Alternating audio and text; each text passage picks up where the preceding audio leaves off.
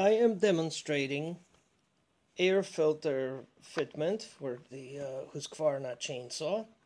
This is the improper fitment, in my opinion. Please notice how it wiggles when it's assembled into the intake elbow.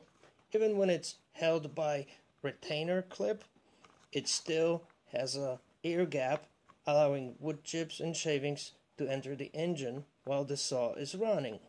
For example, please take a look at the slightly different model for the same saw. This is the HD filter.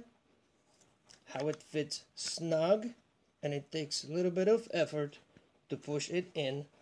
There is no wiggling and no gaps for wood chips to sneak by.